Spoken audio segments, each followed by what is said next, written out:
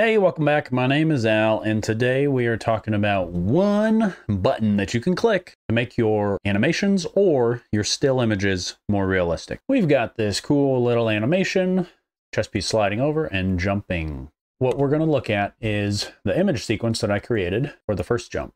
I'm just going to scrub through the footage, so this is not rendered at 24 frames a second or anything, but as you can see, chess pieces come over and go like this. Now, this is awesome. Obviously, this is a stylized thing. Chess pieces don't actually do this in real life, but there's still some realism that we can add to this. So let's take a look at the same animation where I have clicked one button and there's a huge difference. So same animation, big difference. What do you notice? Right? It's pretty obvious.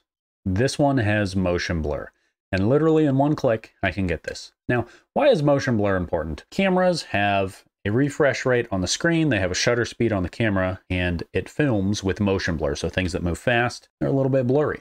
But the same thing happens with our eyes. Don't believe me? Wave your hand in front of your screen and you're gonna see your fingers just be blurry, right? Or a fast car zooming down the street. There's this blur that happens. Let me show you where that one click is. So this is in our render settings. We are under the Arnold renderer tab and it's under motion blur. Literally, you just click enable. You can play with the settings if you'd like. This is the only thing you need to do to get increased realism in your animation. But it doesn't stop there. So let's say you don't actually have an animation. So let's say you no longer have an animation. You just want a still image of this chess piece just falling. Let's pretend like this would be animated, it would be falling. I want to set one keyframe here, and then I can play with how much motion blur I want based on, how quickly this object moves. I'm going to do 5 frames for this example. He's going to be moving this far. So this is very fast. If I were to play this, that's how fast it is. And let's just get somewhere in the middle where it was falling. So although I might just be doing a still image,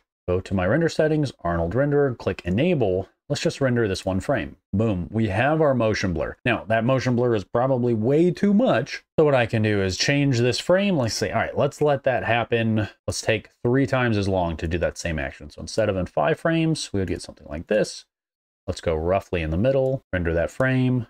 You can see the motion blur is less. It's not as crazy. One thing to note when you have motion blur, right, we have this blurriness. So you might need to increase your camera anti-aliasing, your camera AA. That way that motion blur can just be super crisp, super clean, and not very grainy.